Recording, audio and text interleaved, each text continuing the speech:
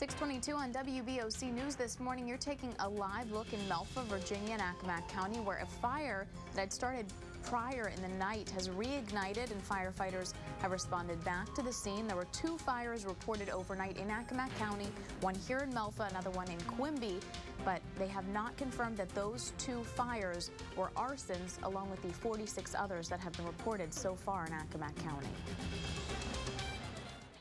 Well, fire crews in Accomack County had 2 more late-night fires to respond to. This brings the number of fires in Accomack County to nearly 50 in only 4 months. The number of confirmed arsons standing at 46. One was at an abandoned structure fire in Quimby when crews put it out a little before 11 last night. The other fire was at the intersection of Rose Cottage and Fair Oaks Roads in Melfa. Fire crews say that burn lasted until 11:30. WBOC's Cleo Green joins us live via satellite from Melfa. And Cleo, that fire that we just mentioned has actually reignited right behind you.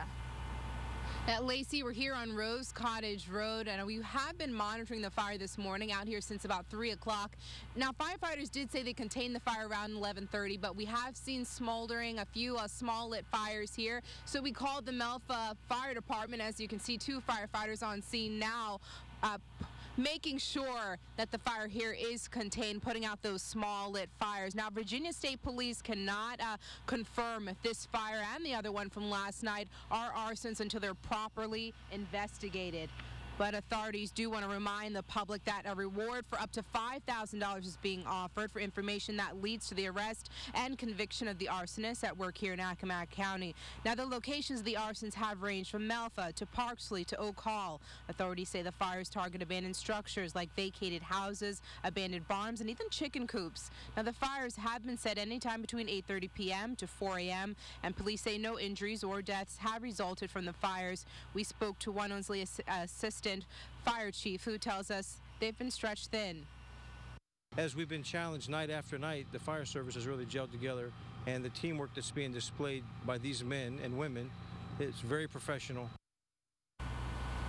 And once again, as you can see here, 2 firefighters from the Melfa Fire Department are putting out and making sure this fire is contained here on Rose Cottage Road. And this was a vacant cabin-sized home here. Jimmy, Lacey? So, Cleo, heads up thinking there on calling them back out after this fire where you are reignited while you were reporting this morning. Now, the other fire was just a few miles away.